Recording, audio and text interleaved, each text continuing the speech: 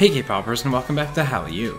It's finally time. After 64 groups entered the tournament to become the best modern K-pop group, 6 weeks of intense battles, and over 3,000 votes, we finally have a winner. Before we get started, a quick thank you to Hallyu's honorary producers. Hallyu's patrons get to show off their bias group right here in every video, they get to have their say in future videos and projects on the channel, and they get access to the official Hallyu Discord server where they can chat about K-pop and even listen to it together. So if you want to leave your mark on Hallyu and be a part of our growing community, come join us over on Patreon.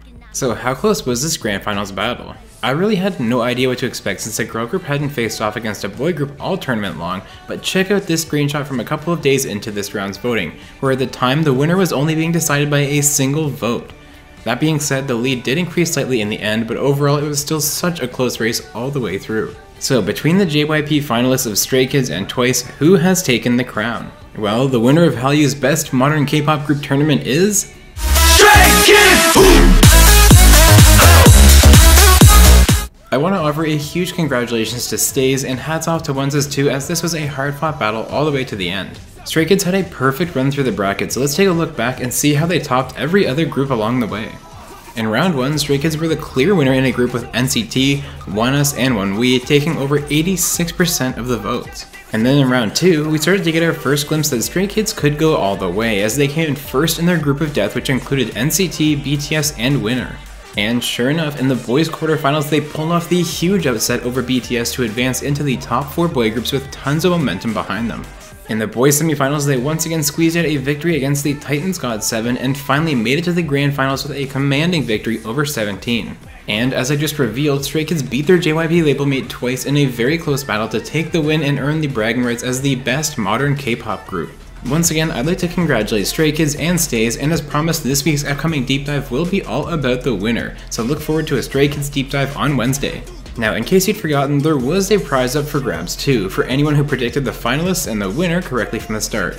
Unfortunately, no one got it exactly right, but there was one person who came pretty close.